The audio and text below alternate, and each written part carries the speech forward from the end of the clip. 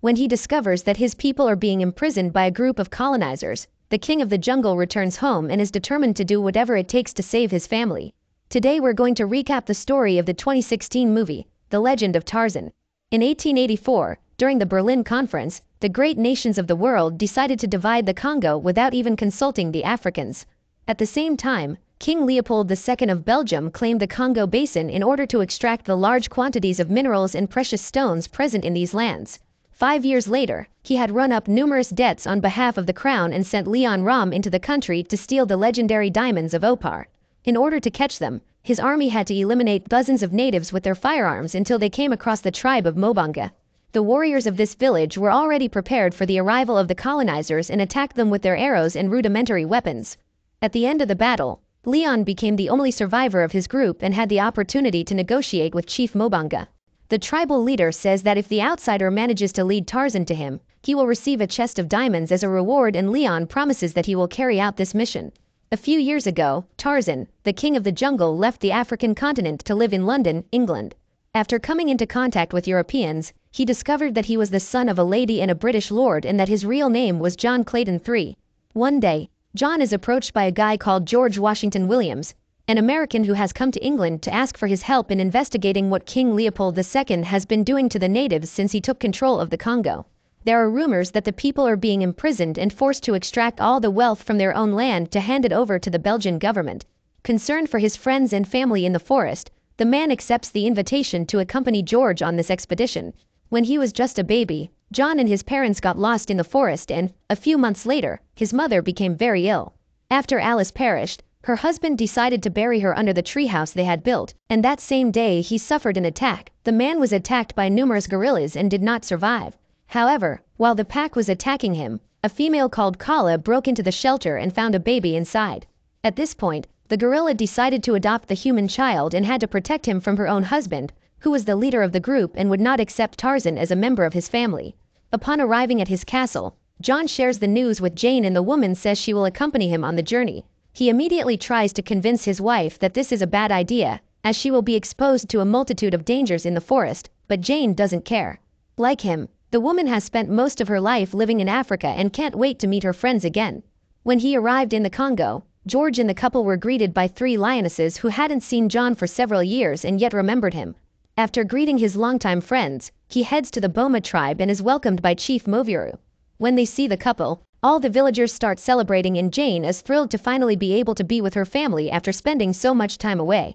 When she meets Wasimbu again, her childhood friend, the woman runs to hug him and is taken to the old house where she was brought up with her father. That night, as they gather around the campfire, the group begins to sing the legend of Tarzan. For many years, the natives thought that the king of the jungle was an evil spirit who controlled the animals of the forest, but the truth is that Tarzan always had great respect for all creatures and so he learned to conquer them. His gorilla mother, Kala, loved him like her own son, and his brother, Akut, treated him with kindness and respect. Tarzan considered all men to be his enemies, since other tribes hunted his band as a rite of passage. One day, while playing with some native children in the forest, Jane saw him for the first time and the two had their first contact. Since then, they have never been apart. On his first night in the tribe, while sleeping next to his beloved, John hears some strange footsteps approaching the village and goes out to investigate. After arresting all the members of the tribe and taking them prisoner, Léon goes to question Chief Mbonga, who refuses to give any information about Tarzan's whereabouts. After eliminating some of the invaders, John runs to protect the leader of the tribe, but is captured and sees Mbonga shot in the head. Furious, the king of the jungle tries to fight back and attacks the mercenaries, but they join in and use a rope to tie his whole body up. After selecting some members of the tribe to be taken prisoner, Léon orders his men to set fire to the village and John discovers that his wife has also been captured. After managing to catch their main target, the group is on their way back to the boat when they are surprised by George. The man is a great American gunner and manages to eliminate most of his enemies single-handedly. When they hear the shots, the rest of the tribe goes after the criminals and the guys who are carrying John have to leave him behind in order to escape. Despite failing to capture Tarzan, Léon takes Jane and other members of the Boma tribe prisoner. So he is sure that John will go after them and intends to set a trap to arrest him once again. After the invaders leave, George goes into the woods to look for the Lord and manages to save his friend, who was about to suffocate because of the rope that had been tied around his neck.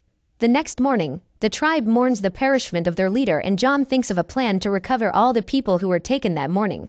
For some mysterious reason, the man knows that Léon went there to capture him and take him to Mbonga to be used as a bargaining chip. So he gathers some of the tribe's warriors to accompany him on this rescue mission and plots the shortest route to reach the enemy tribe before Léon does. On hearing the plan, George decides to accompany him and can feel the hatred pulsing through John's body for the man who captured his wife. Unlike Tarzan and the other natives of those lands, the American doesn't have great physical conditioning and ends up falling behind along the way. After a few hours of walking, the group reaches the edge of a cliff and George is completely exhausted. When he asks how they're going to catch the train that's traveling at 65 kilometers per hour, he sees his companions jumping off the cliff and gathers the courage to go after them. The men then run up the trunks of the trees using vines to swing from and reach the vehicle.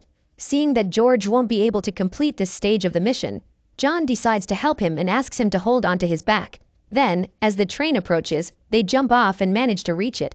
Standing over the roof of the vehicle, the pair see a group of men in chains and realize that this is a prisoner transport vehicle. So the king of the forest decides to go down to the wagon and confront the soldiers to get the keys to the chains. During the battle, he manages to eliminate a large part of the enemy army single-handedly, and his companions capture the engineer responsible for building the railroads that connect one corner of the country to the other. When the works are finished, King Leopold II will have control of the entire country and will imprison all the natives to suck up every resource available in the region. Léon Rom is the one who planned all this and is in charge of operations. Soon, if his plan works, he will be appointed Governor General. Upon hearing this, John remembers that his wife was taken by this man and his concern for her grows even greater. The first time they saw each other, he got scared and ran off into the forest. Curious to find out who this wild man was, Jane went after him and ended up being chased by a gorilla. To protect her from the attacks, John used his own body as a shield and had to be taken to the village to be treated, as he was seriously injured. While waiting for her husband to come and rescue her, Jane is taken to a dinner party with the criminal, and Wasimbu is imprisoned in a suspended cage. If the woman tries to harm Léon, his friend will be thrown into the river and drown. During dinner, Jane compliments the rosary that the man carries on his wrist, and he tells her that he got it as a present when he was only 9 years old. When he went to Jerusalem, his priest found that beautiful necklace made of Madagascar spider silk and decided to give it to Léon. At that moment, the man gets up to get some seasoning for his food and Jane tries to stab him in the back. However, he manages to act in time and uses the rosary to hold the woman's wrist, preventing her from moving her arm.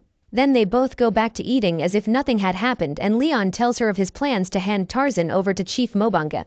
Despite having accepted the mission to capture the king of the jungle, the man doesn't know why Mbonga wants to eliminate him so badly, and Jane reveals that her husband took the life of his only son. Upon hearing this, Léon is perplexed, and Jane says that John will do even worse to the wretch who captured the woman he loves. After helping to rescue some natives who were being forced to work as prisoners, John continues his journey and George decides to accompany him to the end of his mission. While walking through the jungle, they come across a flock of ostriches, and the Marine plans to ride one of these animals so that he can get around more quickly. However, John warns him and says that if he does this, George runs the serious risk of having his body torn apart by the bird's gigantic claws. So the pair have to keep moving until they reach a part of the forest that belongs to the gorillas. At the sight of those frightening animals, George prepares to shoot, but changes his mind when John says that if the man eliminates one of them, the rest of the gang will only stop attacking him when he's eliminated. The leader of the group is Akut, a gorilla who once considered Tarzan his brother. But now he's just a deserter and will have to fight Akut if he wants to get his permission to cross the forest. Before the duel begins, John asks George not to interfere in the battle, whatever happens. Despite having grown up in that tribe and being an extremely strong man, John is unable to defeat his primate brother, who possesses much more strength and fighting ability. Nevertheless, he strives to be a worthy opponent for Akut and attacks him, even anticipating the outcome of the duel. Then, after hitting his deserter brother several times, the gorilla takes a bite out of his shoulder and walks towards George. Following John's instructions, the man bows down to the leader and the animal stops attacking him. After demonstrating his sovereignty and defeating the king of the jungle in a fair fight, Akut leaves and George rushes to help his friend tend to his wound. After cleaning the wound, he uses ants to sew up John's skin, and they both receive an illustrious visit from a family of elephants. The matriarch is happy to see John again and presents her baby to him. The group then leaves and the two men go in search of a safe place to spend the night. The next morning, Léon and his team of mercenaries continue their journey on their way to Mbonga's tribe and arrive at a stretch of river that is teeming with hippos. Just then, Jane is freed from her chains to have another chat with Leon and begins to speak to her friend in a native language, completely unknown to the outsiders. Furious at the woman's attitude, one of the men lets go of the cage and Wasimbu falls into the water. Seeing him in danger, Jane immediately attacks the guards and jumps into the river. When they pull the cage back up, the criminals realize that she has managed to save the native and is about to reach the shore.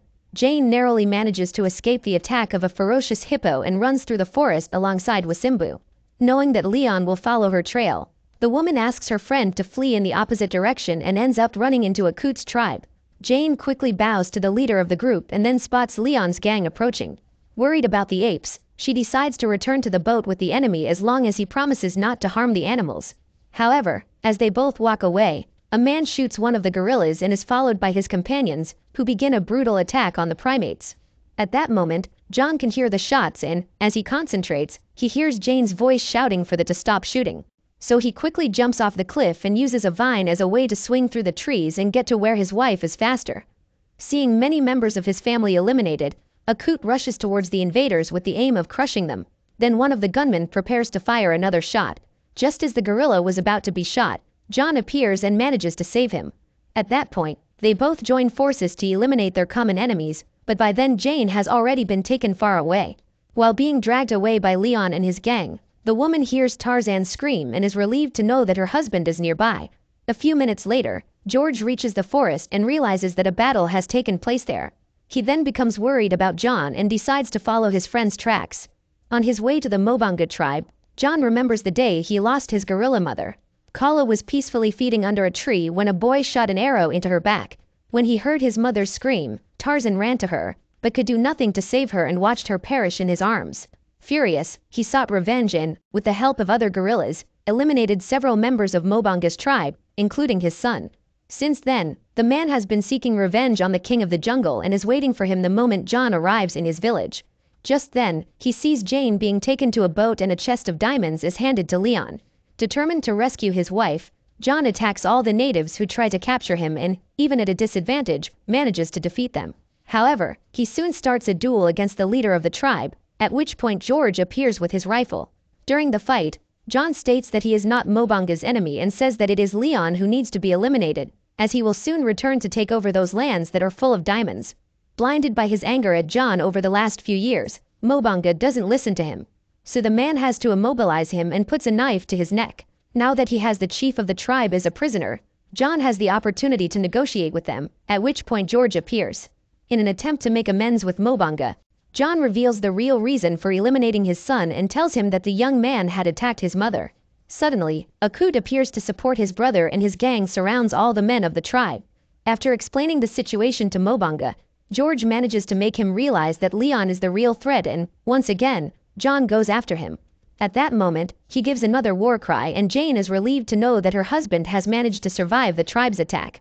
Later, the invaders arrive at the camp and John decides to enlist the help of his feline friends to send a herd of buffalo to invade the place where the settlers' army is sheltering. Terrified by the sudden arrival of hundreds of animals, the soldiers decide to abandon their guns and flee while the buffalo destroy everything they pass. In the midst of the chaos, the lions also join the battle and Leon decides to flee with the diamonds, taking Jane prisoner. As she is forced to run towards the ocean, the woman screams for her husband and John decides to hitch a ride with the buffalo to catch up with her. After climbing onto the bridge, he sees his beloved hanging from a hook and rushes to save her. Before Jane falls and is trampled by the herd, John manages to rescue her and delivers her safely into George's arms. He then goes after Leon and the man orders his men to destroy the bridge in an attempt to stop him. However, John manages to survive and swims towards his enemy. At that moment, George finds a machine gun and decides to use it to shoot at the boat, forcing all the crew to jump into the water. What they don't realize is that there are some extremely dangerous crocodiles living in those waters. When he finally manages to reach the ship, John finds no one and comes to the conclusion that everyone, including Leon, has managed to escape. So he takes the diamond chest to return it to Mbonga's tribe and is surprised by his enemy, who uses a rosary to tie his neck. Soon after, Leon picks up the chest with the aim of taking it to the ship, but John prevents him from escaping. As the crocodiles approach the sinking ship, John grabs his opponent between the legs and, after snapping the rope around his neck, throws Leon into the water. At that moment, the missionary sent by King Leopold is devoured and the ship they are on explodes shortly afterwards.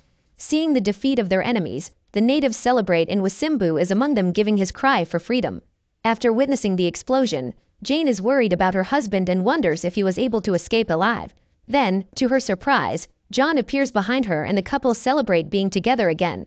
When he meets George again, John hugs him and thanks his friend for all his help since they arrived in the country. For the first time in history, rival tribes come together to celebrate and commemorate the fact that their country has been freed from the power of the colonizers.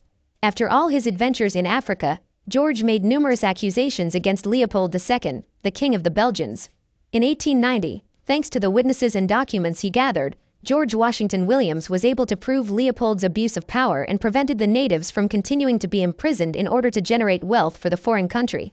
A year has passed since Tarzan and Jane returned to Africa and, since then, they have never been back to England. One fine afternoon, John is sitting on the lawn with his friends from the Boma tribe when a group of women announce the birth of their son. Jane spent the last few hours in labor and gave birth to a perfectly healthy baby, which is cause for celebration for the whole village. When he holds the baby for the first time, John is thrilled and celebrates the birth of his first child with his wife. Now that he is back home, he has the opportunity to strengthen his ties with the family that raised him and re-establish the bond he had lost with his gorilla brother. So what did you think of this movie? Leave it in the comments below. And if you like the video, like and subscribe for more movie recaps. See you next time.